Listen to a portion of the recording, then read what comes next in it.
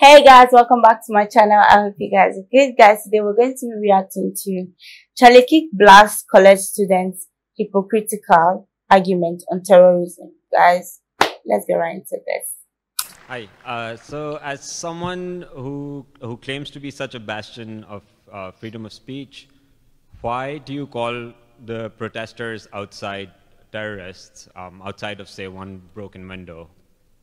Well, it's more than one broken window. Assaulting cops, spray painting, the death threats that they throw at me, the violent intimidation, the graffiti.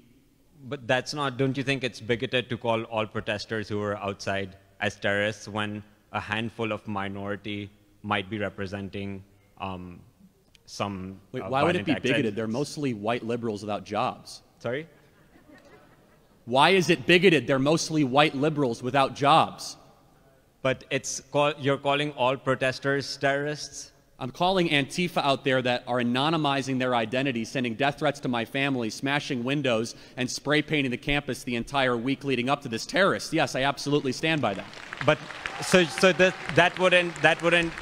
A lot of them are just college students who don't agree with the point of view that you're propagating. Well, maybe today. they should have come to the front of the line and asked a question like you, and not acted like somebody in a third world country where they settle their differences with gang violence. But just to be sure, those people who are there to register their protest aren't terrorists. Okay, the terrorist definition is a person who uses unlawful violence and intimidation, especially against civilians, in the pursuit of political aims. Did they do that?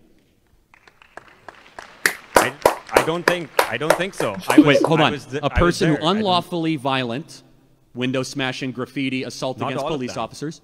Not Okay. all of them. Hold on a second.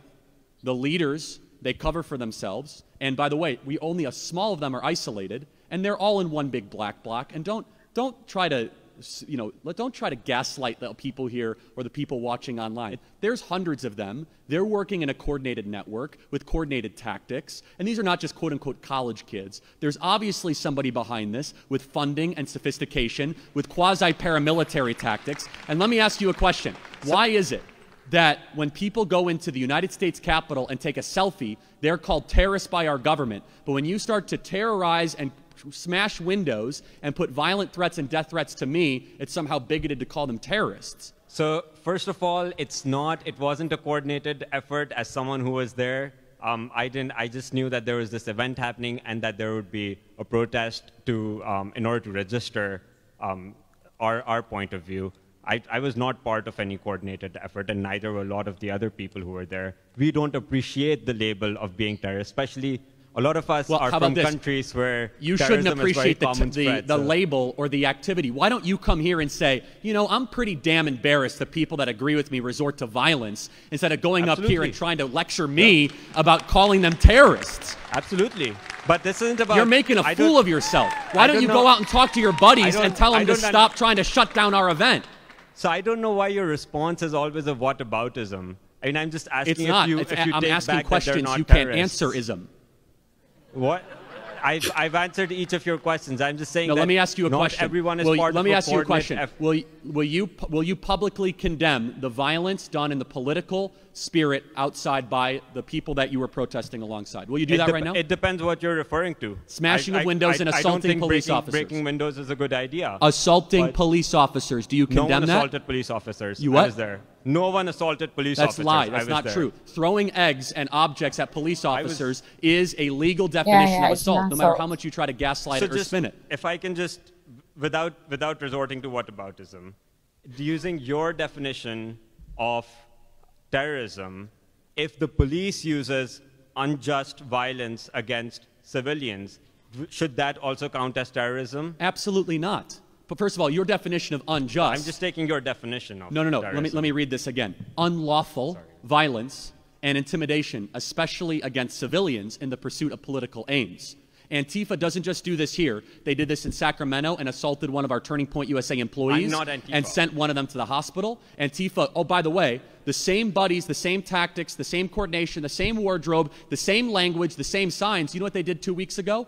They arson and firebombed an entire police training headquarters in Georgia in massive coordinated fashion. And so right now what we are seeing is the rise of left-wing domestic violent extremism, and the failure to acknowledge or admit it means that you are blinded by ideology. Thank you for being here tonight. We'll get to the next one. But Guys, that is definitely terrorism. Like, sorry, but his definition of terrorism ends this question. Because what they did, yeah, they can be tagged terrorists.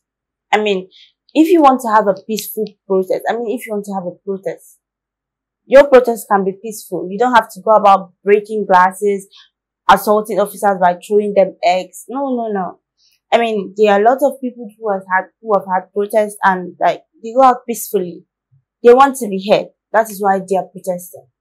But you don't have to do things that could get you arrested, just all in the name of doing protest. Now it's clear that their protest wasn't a peaceful one. So if they are, assaulted by officers, you can't blame the officers. And then why? Like, why? Or because you're not buying what he's selling. It doesn't make much sense. I see it as, a really, really bad thing to do. Like, a really bad thing to do.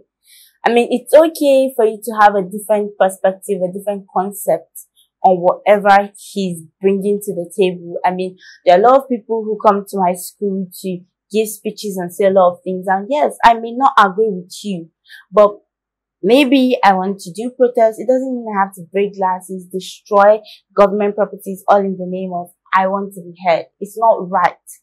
It's not right. And it is an act of terrorism. So if it's happening, you need to stop. But guys, the more you think about this, I want to hear your honest opinion on this. Like, do you think it's terrorism? Because for me, I stand that it is terrorism. There's a way you go about being heard, and it doesn't have to always be about violence. So tell me what you think about this. Don't forget to like, share, subscribe to my channel. I love you guys.